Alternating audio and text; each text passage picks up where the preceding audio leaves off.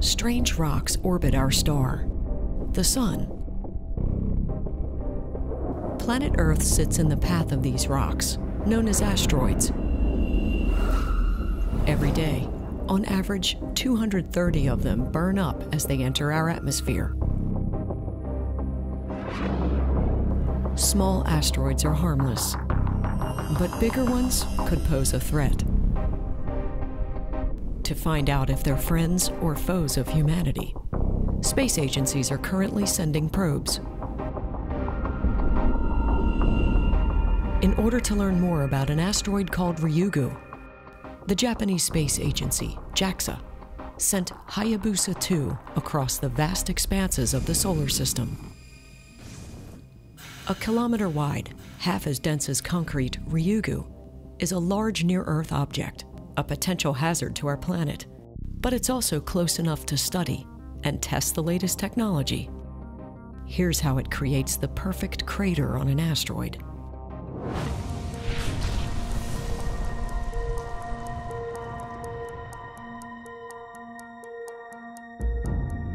It's an audacious plan, seemingly impossible.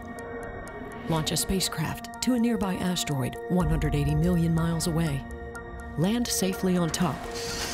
Take samples and return unharmed to Earth with a souvenir from space. And the Hayabusa2 spacecraft just came one step closer to completing that plan on July 11th by attempting their second and final asteroid sample collection. The mission is now in its final stretch.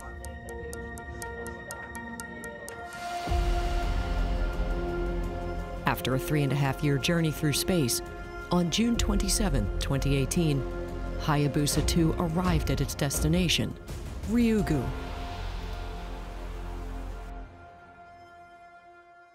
The carbon-rich asteroid orbits the Sun between Earth and Mars. And this primordial near-Earth object could one day unravel the clues of our early solar system. Before arriving, scientists thought that Ryugu's surface would be flat and featureless, perfect for landing the probe and sampling its material.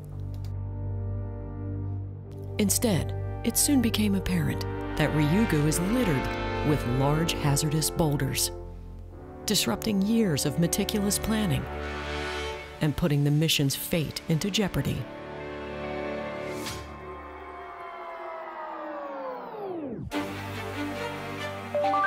An initial 2 rovers, cell phone-sized robotic wonders, measuring roughly 7 inches by 3 inches and weighing less than 2.5 pounds, were deployed on Ryugu to great success. In Ryugu's low gravity, these rovers hopped from location to location, floating for up to 15 minutes per bounce, all the while snapping the first detailed images of the asteroid's rocky surface.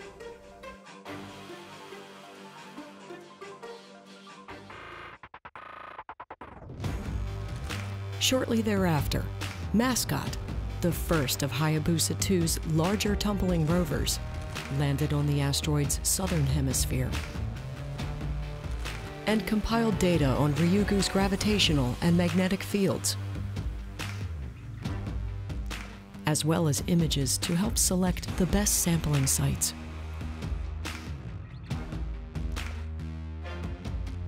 And what engineers saw changed everything. Hayabusa2's sampling instrument was designed to pierce what was thought to be a soft surface. Instead, engineers back in Japan now had to test whether or not the instrument would be able to effectively pierce the rocky terrain to get the important subsurface sample. While the instrument appeared to work in the lab, Ryugu may not be so forgiving. On February 21st, 2019, mission members held their breath as the spacecraft descended 20 kilometers toward the surface. The procedure required extreme navigational precision. One wrong step could lead to a mission-ending catastrophe. The moment of truth was finally at hand.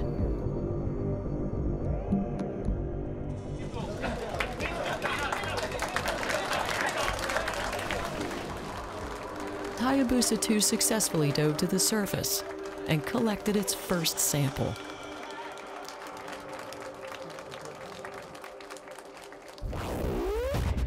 With its payload securely in place, it was now time to plan an unprecedented grand finale, blowing up part of the asteroid to collect an untouched subsurface sample.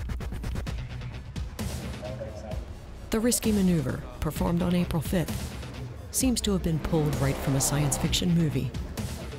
Here's how JAXA created the perfect crater on an asteroid. First, the spacecraft released a small explosive charge, a single-shot, free-flying gun, as well as a remote camera, before positioning itself a safe distance from the targeted explosion site. Once the camera gave the all-clear, it fired a copper plate. Though it's completely flat, the blast melts it into a bell shape within a half a second, creating a 2-meter-wide crater upon impact, taking Hayabusa2 one step closer to its next challenge. With the spacecraft tucked away from harmful debris, scientists back on Earth now had to double-check whether or not it was safe enough for the probe to descend for its final sample. To find a safe landing site amidst the dangerously high boulders on Ryugu's surface, Hayabusa2 began the first of 4 low-altitude imaging descents over the crater site a few weeks after the explosion. After creating a 3-dimensional topographical map of the surrounding area, a touchdown site is selected 65 feet away from the impact crater, close enough for ejecta from the violent explosion to be found there. It also deployed a reflective target marker to assist the probe as it navigates towards its new sampling landing site.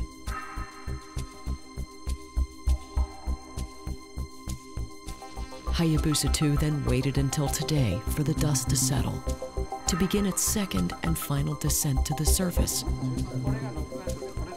before collecting the first ever subsurface material from an asteroid.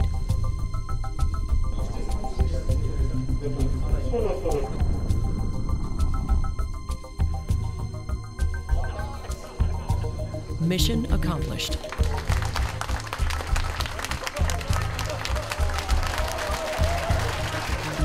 Hayabusa2 became the first space probe to gather samples from multiple locations, as well as the first to retrieve samples from below an asteroid's surface.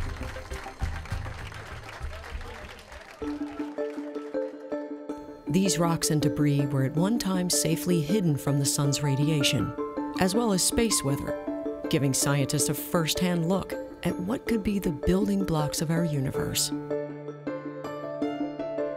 While the main aspects of Hayabusa2's mission are now complete, the spacecraft will continue to orbit Ryugu for a few more months, releasing its second and final mascot rover on the asteroid.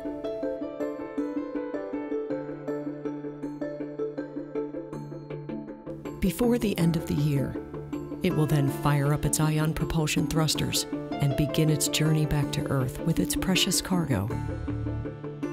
At close proximity, Hayabusa2 will jettison the samples through the atmosphere towards the Australian outback, arriving safely by 2020.